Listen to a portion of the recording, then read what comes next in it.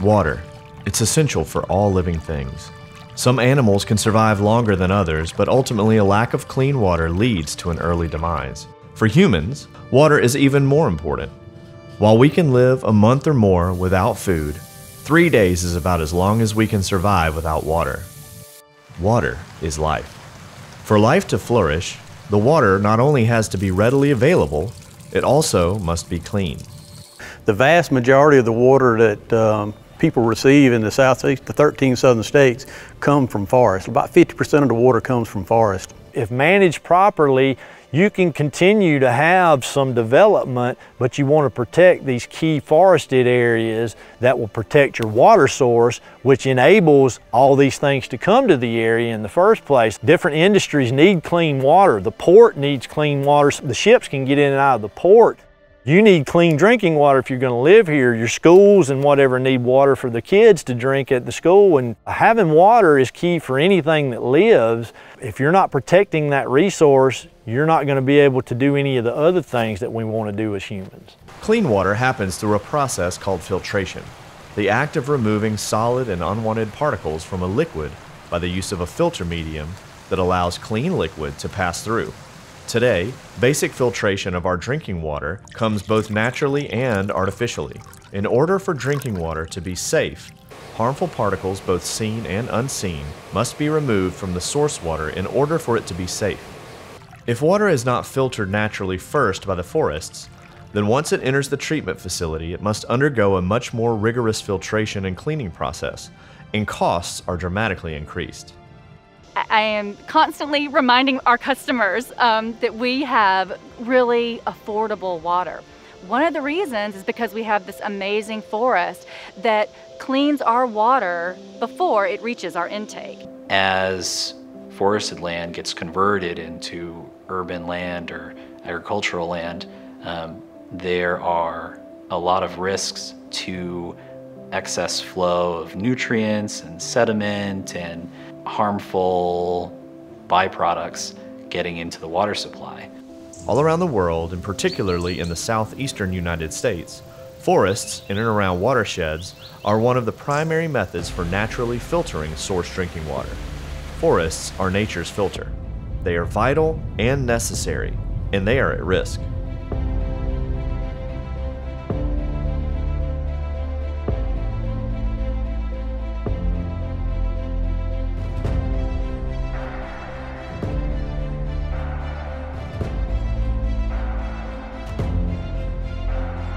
You're putting in impervious surfaces with paved roads, rooftops, sidewalks, drainage systems like storm drains that vastly carry huge amounts of water that run off these impervious surfaces, and they all wind up in this river. You may not realize it, but in a development, if you live in a subdivision and you see a storm drain, the water that runs off your rooftop, onto your lawn, onto the street, goes in the storm drain and winds up in another creek or directly in the bigger rivers, but it all leads to one spot.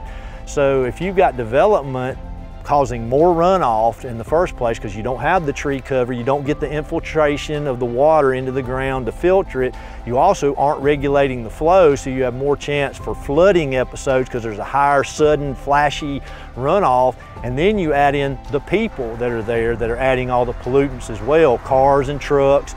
They put herbicides for their lawns. So everything you put on your lawn winds up in that storm drain and winds up in the stream too. So if that stuff's not done properly, then you can wind up with a whole lot more of an issue for water quality from those land uses over and above forests. Forests are the least of the disturbance levels and the best land use if you're trying to protect water. But something can be done, and is being done. Local communities are realizing the value in conservation, management, and restoration of upstream forest land to increase and enhance the ecosystem services provided by forests for downstream users now and in the future. I think that one of the challenges that we have as a region, like a lot of regions around the country, is really balancing that economic development and growth with protecting the natural resource. And that's what we're really trying to do here with these conservation easements and protecting that source is to allow the region to grow, but also take the time and the money to invest in the natural resources that long term are going to protect that water source. I think we need permanent conservation easements, and some landowners are interested in that. And then I think we need more short-term agreements that are suitable for other types of landowners. Some landowners want to be able to divide their land up for their children, and they may not know how many children they will have. They may not know if they're going to add on to that property. Also, when you're looking at protecting something in perpetuity, the dollar amount may be larger. You have to purchase this bundle of rights from the landowner, but when you're thinking about shorter term agreements, it may be more affordable for the utilities or for your funders to be able to purchase short-term agreements. I think we need some built-in flexibility, and we need all of these tools at our disposal. Municipalities, private landowners, and business partners are working together in creative ways to keep our drinking water as clean as possible right at the source. This collaboration can be seen in the southeastern Savannah River Basin, where the Savannah River Clean Water Fund has been created as a means to help keep forests on the riverbanks healthy and plentiful, in order to naturally filter out contaminants in the river. The Clean Water Fund is a creative way to put nature to work to protect drinking water through land conservation projects, forest restoration projects. It's nature-based solutions to cleaning water. The Savannah River Clean Water Fund is such an important program for Savannah because we come together, it's a collaboration of wide variety of partners that their goals and mission may be different, but the common ground that we have is that we need to protect water quality. And so we come together, we plan it out, we decide which properties and which tributaries of the river have the highest impact on water quality, and we make plans and find funds to secure those. One way that we all kind of figure out how we're going to work together is that we have a prioritization tool or a priority map, and we're actually working on the second version of that. A lot of conservation maps focus on conservation values, but our map was unique in that it was the first to really incorporate source water protection or drinking water quality into the conservation map. It helped to prioritize all the parcels that were the most important to protecting water quality in the river. Brought that into a software called a Geographic Information System, or a GIS, and look at where these areas overlap, where they're near each other. We can essentially ask this computer software all sorts of questions about what exists on the landscape, and we can also look at what we might expect and how that affects our decision making going forward. It's a tremendous group of people coming together, recognizing the values that forests provide when you start talking about clean water. The water that's coming from forest and flowing down into Savannah River is really important to the citizens that live along the Savannah River. 91% of the citizens get at least some of their drinking water from forests. Having a healthy ecosystem and a healthy forest along the Savannah River, there's no better land use that can be in a river watershed that protects and provides clean water. When it comes to water quality, it's not necessarily the size of the property, but really where it's situated in the landscape. Josh Bell and Lisa Lord were instrumental in securing conservation for both the Big Snooks and the Meyer Lake tracts of land, which, although smaller in size than other conserved lands in the area, help complete a much larger contiguous area of forested watershed. The Meyer Lake Tract's 974 acres located along the Savannah River, also in Jasper County. It has 3.5 miles of direct Savannah River frontage. It's got about 680 or so acres of bottomland hardwood swamp, with the remaining in good upland mixed pine hardwood habitat. It's also part of a 38,000 acre corridor of protected lands It's the southernmost unprotected floodplain forest in South Carolina, but also it was in close proximity to the 2 drinking water utilities intakes. So actually we had 2 utilities participate in this deal. So the ultimate goal for the Clean Water Fund is to keep about 60% of the basin in some sort of natural cover, mostly forested cover, and right now we're at about 77%. One of these newly identified tracts of land ideal for conservation is the Groton Plantation. It sits alongside 20 miles of the Savannah River on the South Carolina side and has been essential in connecting a massive corridor of forest land that helps provide clean water in the area and downstream. We're here at Groton Plantation in Allendale and Hampton counties in South Carolina. Groton is close to 23,000 acres. It fronts the Savannah River for over 20 miles. It has everything from upland pine savannas to bottomland hardwood swamps, open fields and meadows, ponds, creeks. It's really got it all. If you looked at all the protected land in this neighborhood of all the conservation easements, South Carolina DNR, there was a big hole that connected a lot of this, and that was this property. And so the conservation of this property actually connected 130,000 acres of protected land. The Groton Plantation property is upstream of our intake here at the Perrysburg plant, which is very important because that's going to protect those waters before they reach the intake here. Groton is 22,000 acres. The watershed that filters through Groton is much larger than that. Anytime you have an easement on the river, you're cleaning up more than just the size of the easement. Most of the water that comes through Groton flows into the Clearwater stream and out into the Savannah River. So Groton is cleaning up water from the areas around it, from on Groton, and even from the river at times when part of the river flows through Groton Swamp. This river is, you know, the end point for a whole drainage system. So all the little feeder creeks and streams that come into this whole watershed wind up in the Savannah. So the areas that protect the Savannah itself and those other streams keep those pollutants like sediment or chemicals or anything like that out of the Savannah River, which also happens to be a source of drinking water for some communities along this river as well. So the City of Savannah Water Resources Division is a regional water provider. We provide water to the City of Savannah and municipalities in Chatham County and in Effingham County. We have 2 sources of water. One is the Floridan Aquifer. We have about 50 wells. We also have surface water. Our surface water intake is at Abercorn Creek, which is a tributary of the Savannah River. The Savannah River watershed is still, I think, 76% forested, and that is critically important because watersheds that are less than 60%, you start to see a change in the water quality, which makes our job harder, and it also makes our water more expensive. When pollutants aren't kept out of source bodies of water, then the water must be treated more heavily at water treatment facilities. The Beaufort-Jasper Water and Sewer Authority provides water and wastewater services to more than 60,000 retail customers in Beaufort and Jasper counties, as well as 7 wholesale customers. Here today, we're at the Perrysburg Water Treatment Plant, which sits on the Savannah River. Our intake comes in and provides water to this facility.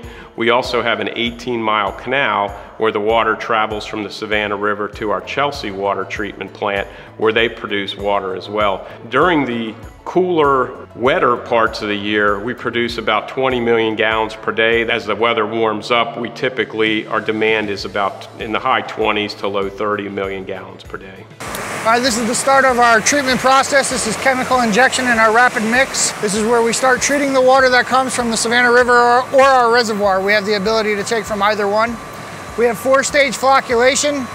This is just so particles start coming together and settling out. Particles will really start forming. You can start seeing the flock in that 4th basin, and then they'll settle out in our settling basins before we filter what tends to be pretty clean water. One of our goals is to provide the highest quality drinking water that we can to our residents and customers and do it at the most affordable price. We need the forest to be able to provide that natural filter that can protect the source. The more contaminated the source, the harder it is to treat as well as the more costly. The better the source water, obviously it's going to cut costs significantly. Much less chemicals that need to be used, and those cost savings we could also put back onto our customers. Not only is clean water needed for drinking, but also for many other products we use on a daily basis. Paper products are used in many areas of consumer production, from the obvious paper-based products that we use every day, down to even the tiniest components in your cell phone. International Paper on the Savannah River relies on clean water to keep costs down in making their paper products. I work in our environmental department where we keep all of our mill operations within our permit compliance, as well as try to reduce our impact on the natural environment. Vision 2030 is the next set of goals that's going to run our company's sustainability goals for the next 10 years. It covers a wide range of sustainability goals, starting with community, diversity, and inclusion, as well as the natural environment. So one of our Vision 2030 goals is to reduce our fleet's water use by 25% as a whole. So this Savannah River project is one of the pieces of the puzzles that fits into the Vision 2030 goals. Sustainable forests as well as sustainable source of water are key to us keeping our operations running, being able to provide the products that customers rely on a daily basis. If clean water is essential for keeping us healthy and producing the products we use every day, how do we protect these forests that keep the water clean? Projects like the Savannah River Clean Water Fund attempt to solve this issue. The Clean Water Fund, I think that's our ultimate goal, is having sustained funding. Initially, when the fund started up in 2014, we were working with the drinking water utilities as kind of the key stakeholder that depends on water quality. What we are now starting to focus on is bringing in those corporate partners, dischargers, key partners like International Paper, who's recently come in as a partner but has infused so much energy into the fund. And so I think having more partners at the table can only mean good things for creating a sustained funding source. And it's about investing in green infrastructure. Sometimes you got to build new treatment plants, but what we're doing is preventing future problems. And there's not a lot of problems in Savannah because a lot of it is forested, and so we're able to protect forests to prevent those future problems. This sort of decision-making approach really is acknowledging that there are limited conservation resources and capacity to do this kind of work. We can't conserve it all, and so we need to focus on the places that matter the most to people and that can have the greatest impact. In order to be successful, creative solutions are needed to make the forests and water connection with the downstream investors, municipalities, land trusts, and conservancies all the way down to the utility consumers. Everyone can play a part. In conservation arena, partnerships are huge, it's critical. You've got to pull multiple parties together to be able to have impacts at a large scale. So one of the things Georgia and South Carolina has been doing together is pulling together partners, convening partners to look at the benefits that water play and the benefits that forests play in creating high quality, clean water, stable water sources. A really fruitful intersection between technology and the social sciences, and we can bring a lot of information to bear in a way that recognizes all of the perspectives that are at the table. People that don't own forest land, they're all voters. And so the vast majority of the voting blocks now live in these urban centers, and so we've got to get to them and help them understand the values of working forests and clear up some long-term misconceptions that are out there. The use of forest and harvesting forest and utilizing the wood is not a negative thing, it's a positive thing. And it helps keep our forest healthy long-term, and those healthy forests are just so important to water quality. Forests are nature's water filter. They work 24 hours a day, 365 days a year. They never quit. This property is massive, borders the Savannah River for 23 miles, and it's just a filter. And it not only filters the water flowing off this property, but it filters all the water flowing through this property. It's a tremendous benefit to the drinking water. Well, the future of your water supply is heavily dependent on the natural infrastructure that is here. These forests operate as a natural way of treating your water. You can do it artificially in a treatment plant, but there's a cost to that. And This is doing it already for you, and it also has the added bonuses of providing jobs for forestry, forest products. It provides recreation, aesthetics, and just natural beauty and a place for people to enjoy. So you get all those additive effects that a treatment plant doesn't do for you. So I'm a wildlife biologist and a mom, and I'm passionate about natural ecosystems. I think the special places in our states are part of our culture and our heritage, and we want to make sure that we preserve those places for people and for wildlife. I want, you know, all of these places here for my children to be able to appreciate and see. Keeping forests as forests is a vital step in maintaining a natural water infrastructure system. In doing so, we can help maintain and restore the nation's largest water utility. Nationwide, forests cover about 750 million acres and provide drinking water for 40% of municipalities. This provides drinking water for 180 million citizens across America, as well as providing many other natural and biological benefits. The goal is simple: keep forests as forests. Well managed, maintained, and protected, and let them do the job they were designed to do. No matter where you are, a watershed is a watershed, and it knows no boundaries. It doesn't know political boundaries. It doesn't know municipal boundaries. Water goes where it wants to go. And we need that collaboration. We need that holistic partnership throughout the watershed to make this happen.